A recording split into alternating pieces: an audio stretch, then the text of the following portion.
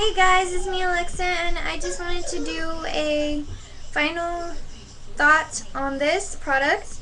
Sorry about the first video that I made, you totally could not hear me, but this product is amazing. It really made my eyelashes longer and thicker and darker, and I just love this product.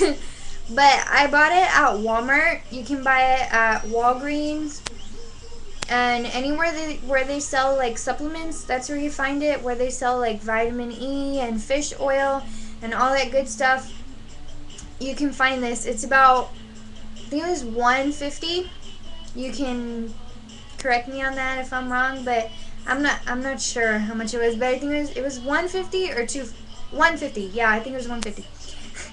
And it just looks like a chapstick, and you just apply it to the base of your lashes.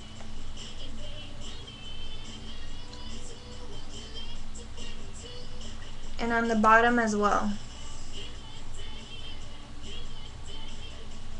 And this works for your eyebrows as well. If you have any parts that are have not grown in as much as you want them to, like this part right here, you just apply. And here too.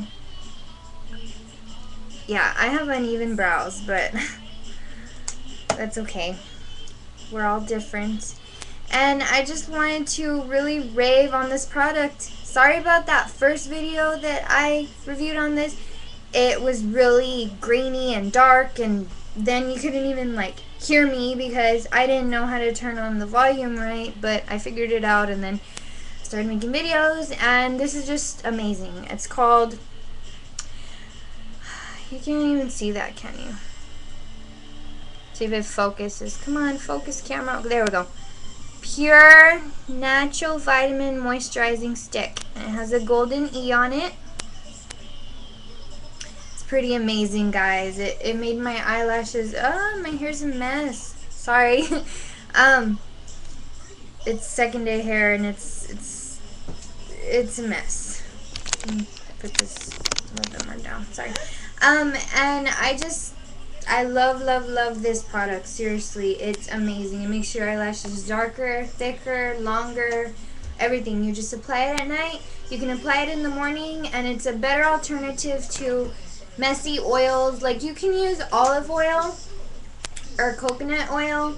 Like, there's all these different kinds of oils that supposedly make your eyelashes grow longer. I tried olive oil, and that's what worked at first, but then it started getting real messy, and it would get in my eyes, and I prefer this. I mean, your eyes do get kind of oily, as you can tell, but they don't get like so oily that it gets in your eye and it's irritating. So those are my final thoughts on that product, and I hope you enjoy and stay tuned for more. Bye!